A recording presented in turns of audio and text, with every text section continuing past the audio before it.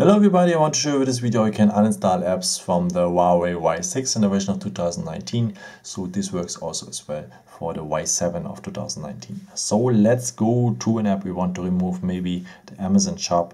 If I now go on hold the app I want to remove, I have this bar here up to, and I just go on uninstall and I confirm with OK, and then the app will disappear from my phone.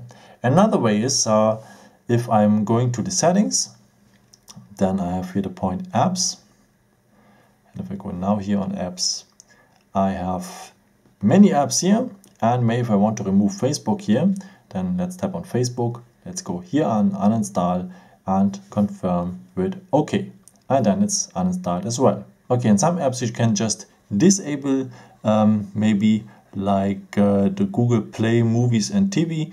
If you go on it, you can disable it, disable the app and confirm with OK, and we have saved some storage as well, because it is now disabled and will not make some updates again and so on, so to keep space on your memory.